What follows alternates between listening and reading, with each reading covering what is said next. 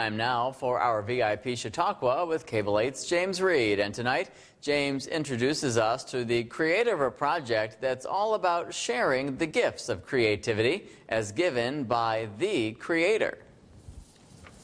VIP Chautauqua is brought to you by Reed's Jewelers.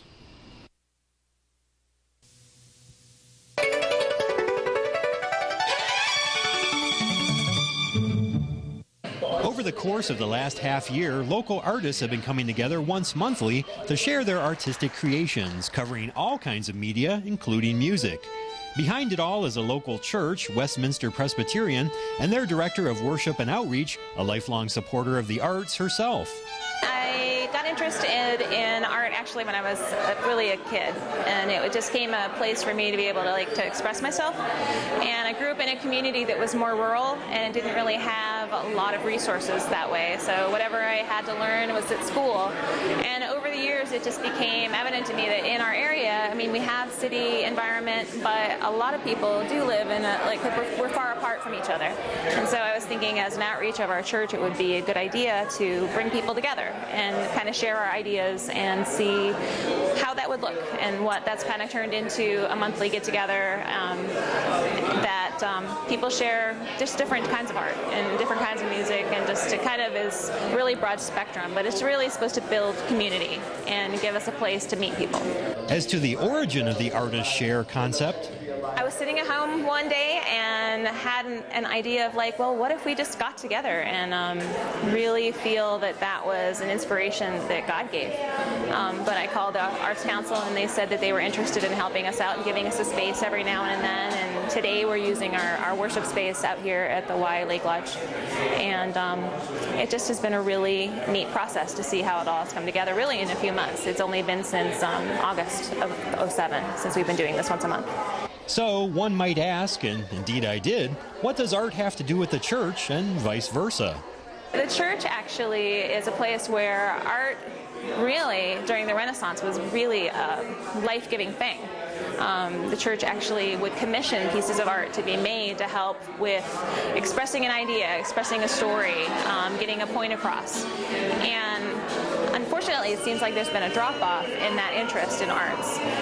So I thought, why not kind of go back to that idea of building those connections and helping each other to get the point across and to encourage each other and give art a place in the church again.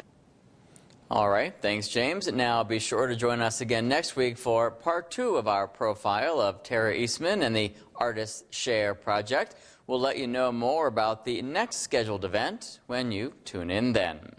In the meantime, an Artist Share spin-off of sorts is launching this coming Sunday evening.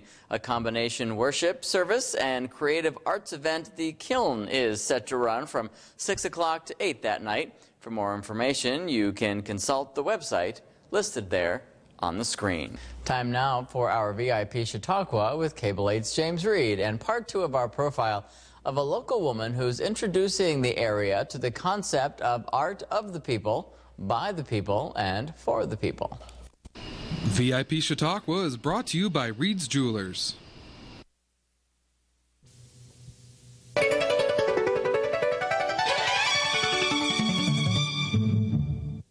over the course of the last 6 months, local artists have come together to share their photography, their creative writing, their acoustic music, etc., culminating in a big reception held earlier this month. We kind of called it an Artist Share Expo, All Art Expo, and we were hosted by Westminster Presbyterian Church, which is the church I work for, and we shared music, we shared photography, we shared visual art, and even we also had a quilter here today. So it's a broad gamut that we covered, and it just gave people a safe place to come and share your art and to make new friends. And is there a lot of talent in this community? I think there is a ton of talent in this community. I mean, there's so many things through the Arts Council, through the Infinity program, through the schools that is a catalyst for that. And it's our hope as a church and as a community that, you know, we can be a part of those catalysts that help people create and feel, you know, good about themselves. I really think art is important because it gives us an outlet. Sometimes life can be difficult and challenging, and I think that if you can find an outlet that is healthy, art can really be one of those things to help you kind of work through stuff. And even for myself, I mean, if I hadn't learned how to write poetry at a certain age, you know, that would have been really a tough thing for me. But because I learned how to do that, had a teacher that took the time, it made a big difference in my life. And I think when we are sharing really the things that our lives are made up of, art can be a really good catalyst for that. And it can be also, I mean, partnering it with the church, it makes sense. So, any advice for novice artists who might be a little hesitant to share their artwork? If you're nervous about sharing what you do, don't be nervous. Just really try to keep in mind we're just a friendly group of people, that it's really, we try to maintain that safe, encouraging environment that you would have had when you were a kid and you brought something for show and tell. It's just to be a encouraging thing. So you don't necessarily have to be a professional musician? Or... No, you don't have to be a professional musician. You don't have to be a published writer. You don't have to have that, because I think that would limit really who could participate, and that's not our goal. We want to try to build the community.